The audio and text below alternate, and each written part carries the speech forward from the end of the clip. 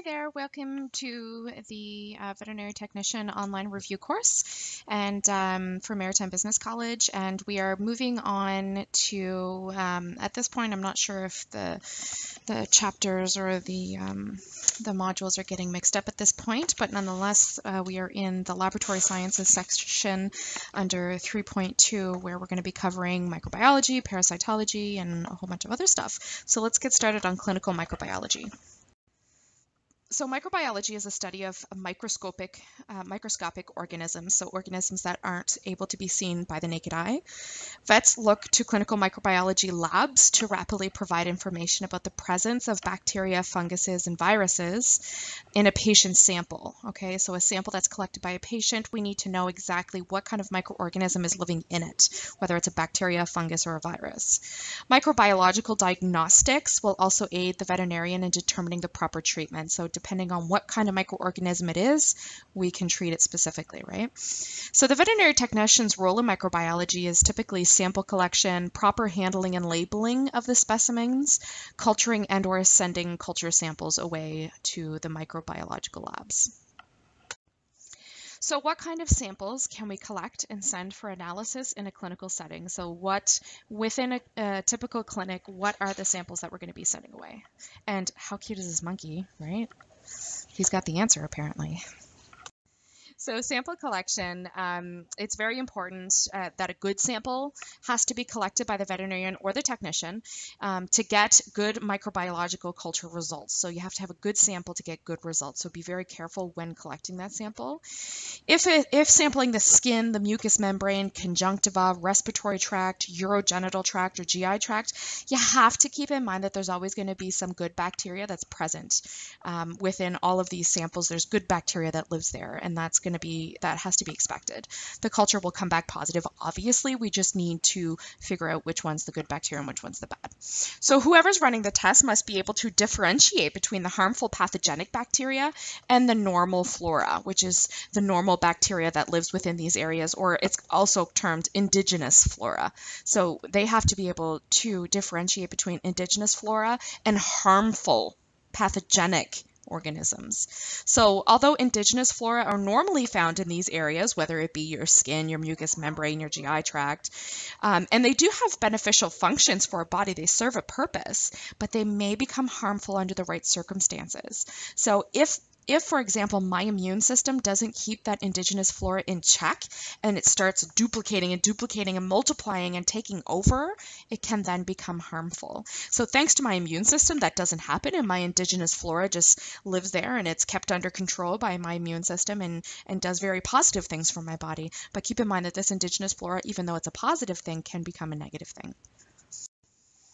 So good sample collection guidelines for microbiological specimens. So when we are collecting these samples, we have to collect the specimen aseptically. So we have to avoid contamination from the normal flora. So we have to be careful with that kind of stuff. So for example, if you're collecting a sample off of the skin, you may want to aseptically clean that and make it aseptic before you take that sample. So do it early in disease as well. So do it before the antibiotics are used. They will interfere with isolation of pathogens. If the patient is already on antibiotics, collect the sample just before the next dose of antimicrobial because that concentration will be at its lowest. So for example, this typically arises in cases where there's bladder infections. So if we're trying to send off a urine sample, trying to figure out exactly what kind of bacteria is growing in this bladder causing this issue, it's very important that we collect that urine sample before we start antibiotics, because obviously the antibiotics are going to start destroying that pathogen,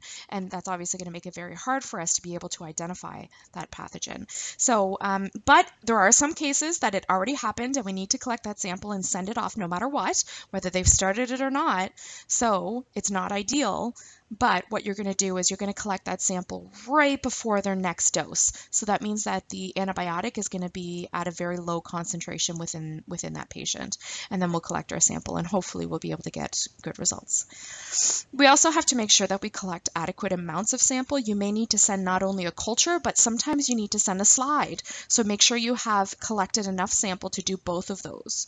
So there's nothing worse than collecting samples from a patient that needs to be sent off, and then the patient leaves the building, and then you realize you need more sample. And it's very embarrassing having to call that owner back saying, you know, we made a mistake, could you please come back? It's inconvenient, right? And we don't want to do that. So we have to make sure that we collect the proper amount of samples, just in case we need a little bit more. It's never, you can never have too, it's better to have too much than to have too little. That's what I always say. Anticoagulants can prevent bacterial growth as well, so be careful which type you use when sending blood. So if you are sending blood for a blood culture, just make sure that you do your research depending on the company that you're sending it to. There are going to be special anticoagulants that you need to use so that it doesn't prevent the bacterial growth. It's important that when sending samples that you separate multiple samples that you're sending off, because we don't want cross-contamination. We don't want our urine sample that we're sending off to mix in with our fecal sample, because that's obviously going to give us inaccurate results with our urine sample. So within that one bag that we're sending all these samples in, make sure that all of these samples are separated really well. And it's also very important that each one of those samples be properly labeled. It seems like an obvious thing that you would obviously put that information on it, but one of the biggest issues that comes that external labs have with clinics sending them samples is labeling. It's unbelievable how many people forget to label and or improperly label. So you have to make sure that you have the patient name, the client name, phone number, contact, the clinic that you're sending it from, what kind of sample you're sending, when it was collected, how it was collected. As much information that you could possibly fit on that label, put it all on there. It's better to have too much. So multiple samples submitted each need to be labeled from where the sample came from, for example, like what I said, you know, where it came from, when, what the patient is, who the patient is, and all that stuff. You have to keep the specimens cool during transport. So a lot of, for example, urine and stuff, they need to be refrigerated, but when they're during transport, you can't have that. So it's very important to place an ice pack within that transport bag so that things stay cool. Because if things warm up to room temperature or even hotter, things will start degenerating and we'll get false results, okay? If you're sending a sample that has liquid in it, typically that's urine or even formalin, you have to make sure that the container is perfectly sealed so that there's no leakage. Typically, to be extra cautious, you tighten the container, tape the container, put it in a Ziploc bag, and put that Ziploc bag in another Ziploc bag, and that'll avoid contaminating any other samples that are in there if it does leak. And send to reference lab by the fastest means possible. Most places that you're sending your stuff to, it typically gets there within 12 to 24 hours, and that's ultimately what we want. We need these samples to be processed as soon as possible, because the longer they sit, things are going to start degenerating, or even things, for example, crystals in urine may start forming when they're not really there. Bacteria, all of these things are all affected by the length of time as time goes by. So we have to make sure that it gets processed as quick as possible. So we keep talking about these samples that we're sending off, but what are these samples that we're sending off? We already mentioned a few of them. For example, urine to be sent off. We mentioned blood to be sent off, and feces as well. Sometimes we send washes of infected sites. So, for example, a transtracheal wash or a bronchoalveolar lavage fluid. For example, what's going on in this horse right here, they're doing a tracheal wash. So they suspect that there's some kind of infection going on in that trachea, or some kind of disease process is happening. So they're going to flush some saline in there and then suck it back out to suck in all the pathogens in with that sample. And they're going to send that sample off so that we can identify that pathogen. We often send tissue, like biopsies or necropsy specimens, so pieces of livers, pieces of kidneys, different pieces of different organs that we may want to collect during necropsy. And those tissues are usually soaked in formalin, and which stops the tissue from dying. as it would normally do so. And another example is swabs. Sometimes in infected swabs or ears or infected sites like ears or wounds or anything like that, we may do a swab and send that swab off to see what's growing in there. So let's talk about each one of these samples. A urine sample, you need at least half of a mil. It's better to have more than not enough. So at least half a mil is not a lot. A lot of owners come in thinking that they need to bring us a whole bucket of urine, when really all we need is just a couple cc's and we're good. Minimally, we need 0.5 mils. Cystocentesis is the best way to collect a urine sample if we're sending it off for analysis, because cystocentesis will give us the most sterile urine. It's the urine taken directly from the bladder. There's been no contamination from the floor or even from the prepuce of the male dog or the vulva of the female. All of those contain contaminants, and it can contaminate our samples. So cystocentesis directly out of the bladder is the best. If you do collect a free catch, you have to do it midstream. So any dirt on the vulva or on the prepuce can get expelled right at the beginning of the urination, and then midstream, hopefully it'll be a little bit cleaner. And it's very important to make a notation of what your collection method was, so that the person running the test can be aware whether there is going to be contamination or not. For blood samples being sent off, it's used when an animal typically has a systemic infection. So there's an infection going on throughout the whole body. We need to know what pathogen that is, and we'll send off a blood sample for a blood culture.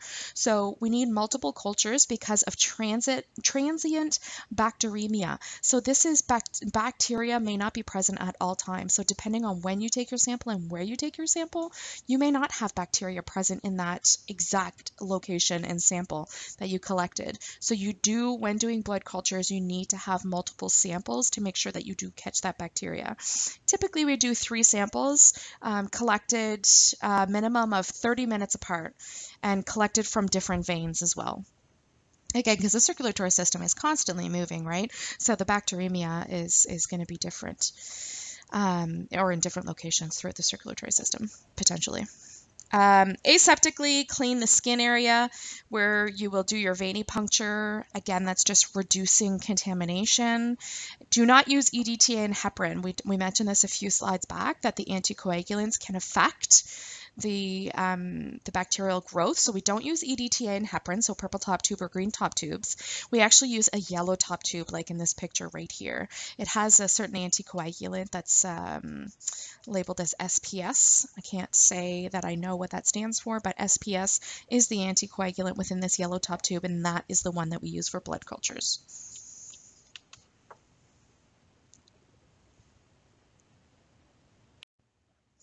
Fecal samples.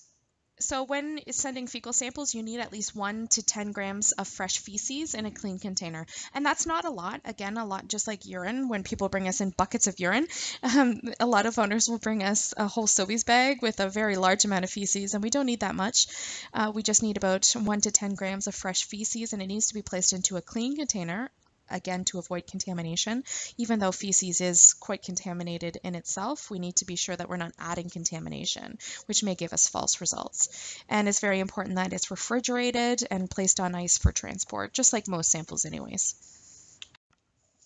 A wash sample, whether it's a transtracheal wash or a bronchoalveolar wash, these are fluids that were re-aspirated from a location, and we need about half a cc, so not very much. Half a cc is to be placed into a sealed container, and we also have to ship this refrigerated. As far as tissue samples go, they can be collected aseptically during surgery. So for example, if we're doing surgery, even just a simple spay, we can be in the abdominal cavity and say, look at that liver. It looks quite funny, doesn't it? Very abnormal. So they may choose to take a little tiny chunk of that liver and send it off to a histologist to see what's going on with that liver. You have to place this sample in a sterile container to ship. Typically, it's soaked in formalin, which is a diluted formaldehyde. So you can also do a biopsy. So you can place this sample again in a sterile container and ship it away. We all know what biopsies are when we take a slice of tissue. Biopsies can be collected in different methods. Typically, biopsies are either you take a scalpel blade and cut off a small piece of the area that you're concerned about, or you can also use the biopsy pen. It has a very sharp scalpel blade type circular tip that will take out a chunk for you of the location. And you can also send biopsy or tissue samples during necropsy. And the sample itself should contain the lesion, so the concerning area, and it should be large to give them enough sample to analyze. Swab samples. So we always use a sterile swab. Again, the whole key to all of this is to reduce contamination. The least suitable method, people that are in these reference lab would prefer having the sample itself as opposed to a swab of the sample, but nonetheless, it's still done. Contamination is a high risk, hence why it's not a suitable method. Cotton can inhibit microbial growth, so the microorganisms may not grow as well because of the cotton. And if delay is expected, you can use a culturette. So you actually take the media and place whatever you swab directly on the media and send the media off itself. That is another option as well. So now that we know what samples we're collecting and how to properly collect them, what are we going to do with these samples? So sample processing. Several processing techniques can be done with collected samples, either in clinic or through an external lab. So samples can be feces, exudate, milk, urine, blood, and other bodily fluids. So there are some extra examples here of type of certain things and samples that we would send off to external labs. Nonetheless, there's a whole variety of samples that we can take and a whole variety of testing that we can do on them. So we could do microscopic examination, we could do a gram staining, acid-fast staining, we could do a culture, and we can also do a culture and sensitivity. And we're going to go through all 5 of these steps. So microscopic examination. You can examine exudate, and exudate is just fluid emitted by an organism through pores or a wound. So anything that's going to be leaking out of a wound or pores or anything like that, that's called exudate. So we could examine that microscopically. We could examine materials from a draining tract in a patient. We could examine thoracic fluid. These are all different types of things that we could examine microscopically. Obviously, there's a whole bunch more, but these are just examples. And it's important that you prepare several slides because you're going to have slide-to-slide variations. So you should never just have one, especially if something goes wrong with that one and you drop it and break it. You always will have that backup one. So whether you're doing in-house microscopic examination or you're sending it to an external lab, just try to take several samples. So gram staining. So the most common staining technique used to identify bacteria in microbiology labs, it's the gram staining. So it uses different dyes to distinguish between bacterial cell walls, okay? So the bacteria is either going to be gram positive or it's going to be gram negative. So the gram positive bacterial cell wall is made up of peptidoglycan, and they stain purple. So any bacteria with this gram staining that stains purple is going to be a gram-positive bacteria. The gram-negative cell wall has a double lipid bilayer, and that actually stains pink. So if we're using the gram staining and this bacteria shows up as pink, we know that it's a gram-negative bacteria. So there could be presence of other cells, for example, white blood cells and so on. And in typical small animal clinic setting, vet techs often use the right stain to look at all slides. So when we do a microscopic examination, we typically use a right stain. And this is not the stain that's going to be able to help you figure out if a bacteria is gram negative or gram positive. You need a gram stain, not a right stain. So don't get that confused. And there's a link here that you can watch at your own leisure to see this gram staining process.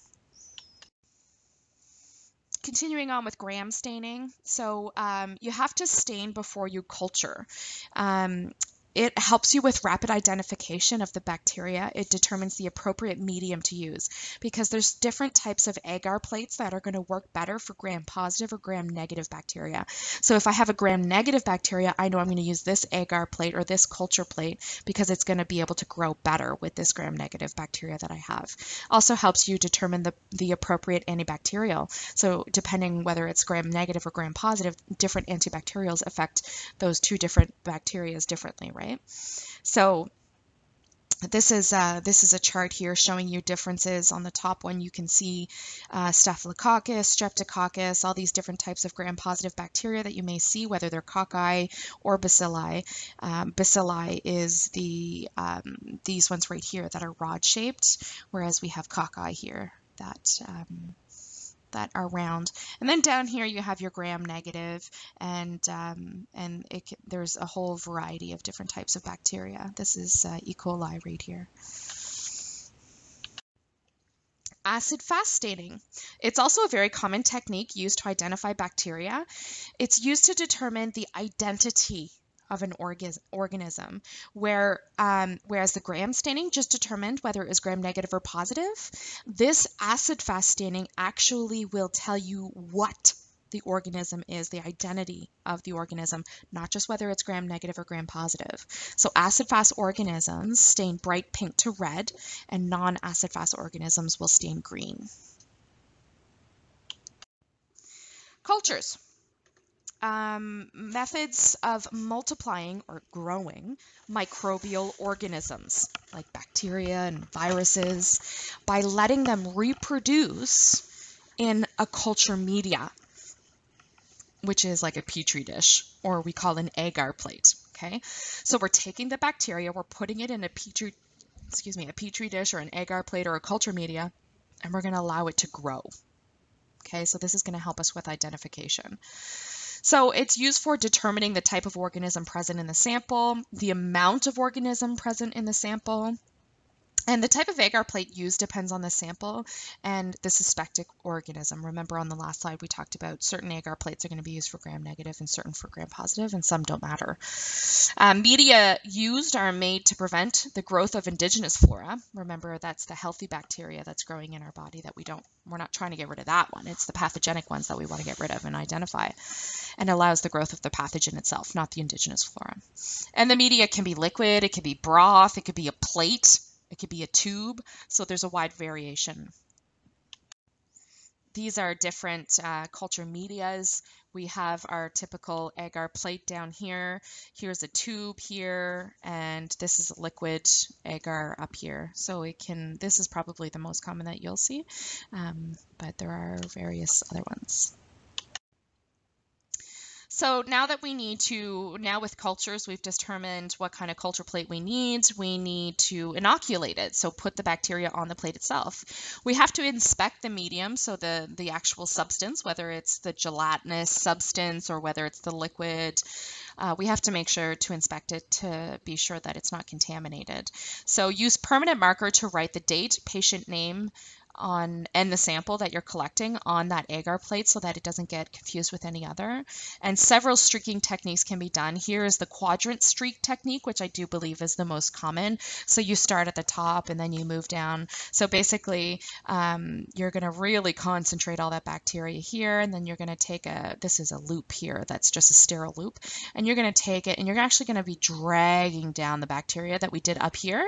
We're actually just dragging it down, and that's going to thin out the bacteria a little bit, and then we're going to continue on over here, and then we're going to do a little tiny squiggle at the end. So most of the bacteria that's going to be here is going to be able to be isolated, so because we've stretched it out quite thin from here, because up here there's going to be so much bacteria growing and they're in such huge colonies that there's not much we can do with it, but we're spreading it out thinner and thinner and thinner so that we can isolate it.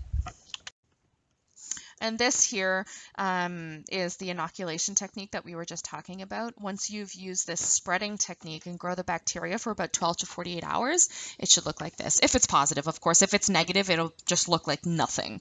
So this right here, you can see that the thickest part of our sample was right here. This is what we did first. Then we used our sterile loop and we spread it thinner. we spread it thinner, and then we spread it thinner and thinner. And you can see how there's just these single little dots, so we've isolated it. Here you can't see much because it's all growing in major colonies in here too. But we thin it out and streak it down, and so that we can isolate it. And this is specifically Salmonella. So always incubate upside down. When we take that plate and we incubate it for 12 to 48 hours, you need to incubate it upside down because there is going to be moisture that's going to form at the top of that plate, and we can't have those moisture droplets dripping down into our agar plate because that's obviously going to ruin the growth or contaminate the growth. So just always flip it upside down so that the moisture doesn't affect the growth of the bacteria.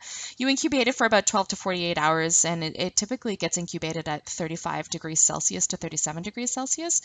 And it's important to inspect the plates at least once a day, and the plates should be held and examined for 3 days before you actually throw it out and say, oh, there's nothing there. So before calling it negative, you have to wait and give it 3 days for it to fully give it the opportunity to grow. And here's a website as well that you can watch just to show you that. So there are some safety factors. Some bacterial and fungal agents can be dangerous to handle because the cultured organism may be highly infectious. So you may choose not to culture in a private practice, and you may just want to send to an external lab. So when you're taking, a small amount of a virus and you're inoculating it in a culture plate, you're actually growing it. So that there's thousands and thousands and millions of the bacteria, whereas we just started with a small amount because we actually grew more of it. So it can be quite dangerous. So some places may just swab and send it off so that they don't have to worry about having these millions and millions of bacteria growing within their location. So remember to stain first as far as the culture goes. So on slide 18 of this PowerPoint, we mentioned that staining before culturing. So it helps us with rapid identification, determines appropriate medium to use, and determines appropriate antibacterials. So we need to know whether it's gram-negative or gram-positive first before we actually take that bacteria and smear it onto our agar plate. You can now appreciate that knowing the type of bacteria and whether it's gram-negative or positive, and that will help us determine the type of agar plate. And impregnated discs to use. And you'll understand what I mean by impregnated discs in a second. We're going to talk about the sensitivity part of the culture and sensitivity, because now we know what a culture is, but there's a sensitivity aspect of it, and that's basically figuring out what kind of antimicrobial or antibiotic drug is going to kill that specific bacteria. So if we've done the staining before we even cultured it, we know that it's a gram-negative or gram-positive, and let's say prescription A will kill a gram-negative better than prescription B. So if we know it's a gram-negative bacteria, we grow it. Now for a sensitivity test, we're going to choose drugs that are specific to gram-negative because we know that it's gram-negative. So for example, blood agar grows gram-negative and positive, but the McConkey agar only grows gram-negative. Certain antibiotics work better with gram-negative and gram-positive bacteria, like I said. So culture and sensitivity. Now that we've done our culture, it's testing to find out what specific bacteria is present. We need to do the sensitivity aspect, which is testing to find out which antimicrobial or antibiotic will kill this specific bacteria and which antibiotic will be ineffective at killing it. So it helps the vet determine the most appropriate antibiotic use. So the impregnated discs that we mentioned before are these little tiny things here. I always refer to them as like hole punches. When you hole punch your piece of paper and the little round piece that falls out, that's exactly what this looks like. A little bit thicker, and we actually impregnate it. So we drop some of the medication liquid form onto these little discs, so the discs soak up the medication, and then we place it on the agar plate and we continue with incubation to see how well it's going to kill all the bacteria that's growing on this plate here. So once you have the inoculated agar plate, place small round paper discs that have been impregnated with different types of antibiotics. Incubate for another 18 to 24 hours. And the antibiotic kills that bacteria. You'll see a clear zone, and that's actually called the zone of inhibition around that disc. So in our lab manual, it talks about resistance and susceptibility zones of inhibition. But nonetheless, it'll create that zone of inhibition if it's successfully killing off that bacteria. And then we'll know which drug is going to be better than the other. So this right here is showing you culture and sensitivity. Obviously, we're not going to want to go with whatever this drug was impregnated with. We may want to go with this one up here because that seems to be doing a really great job at killing off that bacteria. And there's a website here that you can watch at your own leisure.